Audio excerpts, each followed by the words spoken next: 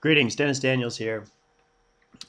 This is a little demonstration of my ideas on Fresnel lenses, Fresnel or Fresnel lenses if you speak French.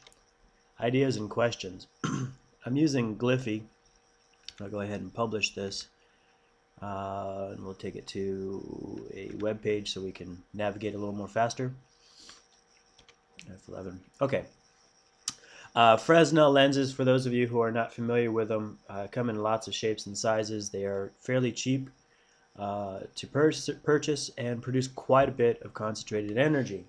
Let me see if I can pull open a YouTube demonstration of some of those Fresnel lenses. What can you do with high intensity light radiation? Here's the sun.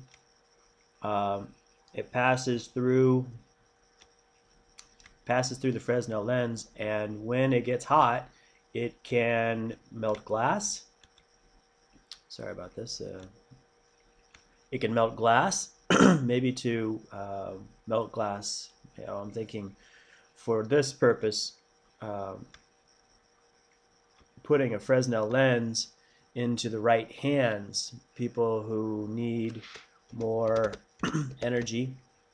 Of course, it's concentrated light energy, and I'm referring all of this to Frame and his Humdinger Wim Band energy generator. What can you do when you have very few resources with your resources to create new tools, new applications? Fresnel lens, thin beam of light radiation.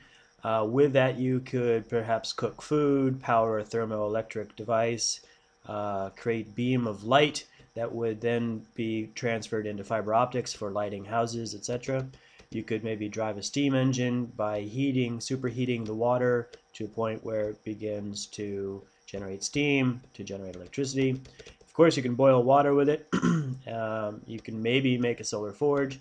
I touched on it briefly. Use it, melt glass, and maybe melt glass to make other Fresnel lenses. Let me show you what a Fresnel lens can do. Fresnel lens. And all right, you can see here, I believe that's melting glass. This is powering a solar, a Fresnel Stirling engine. Here is, I think that's the solar, I think that's the steam generator.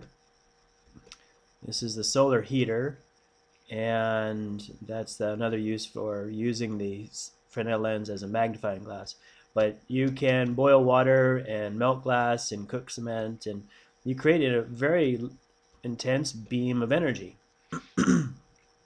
Now, what can you do with that beam of energy? Which is my big problem, or big question rather, because what can you do with super high intensity light radiation? You can of course burn stuff. Maybe you can purify water. Maybe you can, well, with that high energy beam of light, you can melt glass or asphalt, things like that.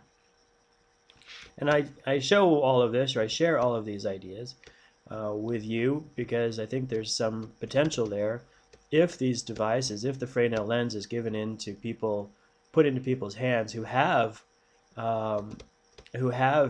resource problems in terms of not having a whole lot of materials at their available, that they can do other things with it that we in the developed world would not otherwise consider, because we have solved, or for the time being have solved, some of our own immediate energy needs. But the needs that we have satisfied have not been satisfied elsewhere. So maybe by using the available resources, or cheap materials, cheap resources like Fresnel lenses, other things, other devices, other tools can be used, created, etc. I hope I made some sense here. This has been quite interesting for me to come up with some of these ideas. Of course, I stole ideas from wherever I could, and I give credit wherever I can, but the inspiration really comes from Frayne in his Humdinger wind band generator. Got me thinking about how to use common, relatively inexpensive resource for uncommon uses. You could check this out on your own at glyphy.com/publish 1341960. Thanks for watching and happy computing.